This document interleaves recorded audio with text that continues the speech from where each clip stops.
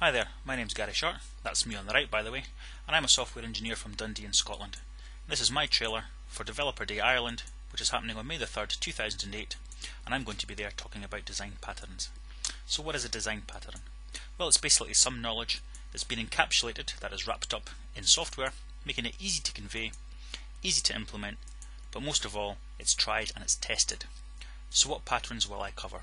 Well, for those of you who are new to design patterns, I'm going to be looking at some desktop patterns. For the more intermediate, I'm going to look at basic enterprise patterns, and for those of you looking for something a little bit more advanced, I'm going to be looking at some advanced enterprise patterns.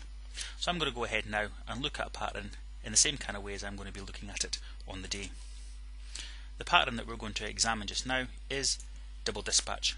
Now, double dispatch is a pattern that allows us to create loosely coupled architectures.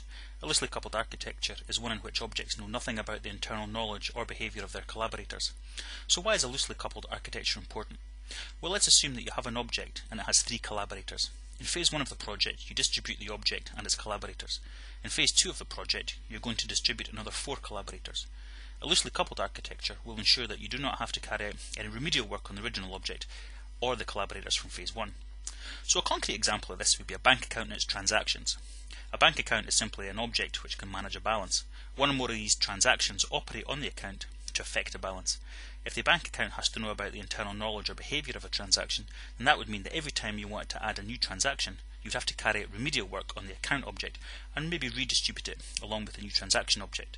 This would mean extra development and testing work which shouldn't really need to be done. By using the double dispatch pattern, this can be avoided. So, how do we do that? Well, let's have a look at here. First of all, what I'm going to do is I'm going to create an abstract transaction class which all of my transactions are going to inherit from. I'm going to create a method here called execute with account, which takes an account object here. I'm going to mark it as abstract, which will force every instance of the transaction, or every subclass of transaction, to implement their own execute with account method, because every transaction will do something completely different and there's no way that this class can know what it is. So we're going to get the individual transactions themselves to implement that. Next thing I'm going to do is I'm going to create an account. Now, a bank account simply has a balance, and it has this method here called execute transaction, which takes an instance of transaction. However, because the bank account should have no knowledge of how this transaction works, what it's going to do is to dispatch the message back to the caller. It does that by taking the transaction, which was passed in as a parameter here, and calling the execute with account method on it and passing itself in. Next, what we're going to do is we're going to create a debit transaction. A debit transaction is a kind of transaction. Again, it has a value, which you can see here, which is going to be the value of the transaction. And here you can see it's implementing the execute with account method, which takes the account as a parameter. We're just going to get it to write out a line to the console here just to show that it is actually being double dispatched, i.e. the message is being sent back to the transaction. And very simply, all this does is it asks the account for its balance and it decrements it by whatever the value is. Next thing we're going to create here is a credit transaction. Again, the credit transaction is a kind of transaction which has a value. It also implements execute with account, which takes in the account object.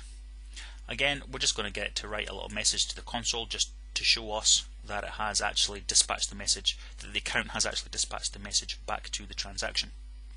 And all it does is it asks the account for the balance and it increments it by its particular value.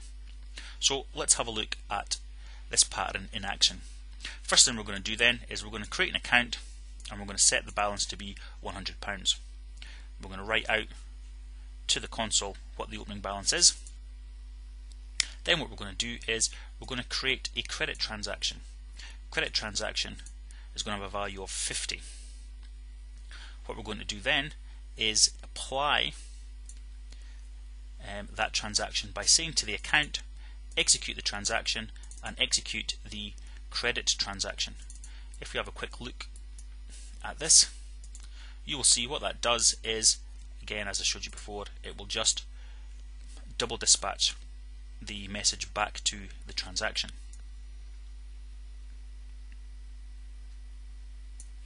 Once it's done that, we're going to write out to the console what the new balance is. And then we're going to create a debit transaction, set its value to be 50, write out to the console window, and then we're going to do exactly the same thing. Get the account to execute with the debit transaction and have that message double dispatched. What we're going to do then is have a look to see what the closing balance is. So let's have a look at that in action. So there you see the opening balance is 100, the account is executing a transaction, the message is then being dispatched back to the credit transaction, the new balance is now 150.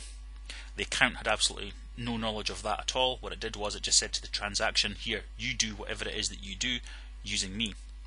The account then executes another transaction, message again is being double dispatched, and then you can see the balance is back to £100.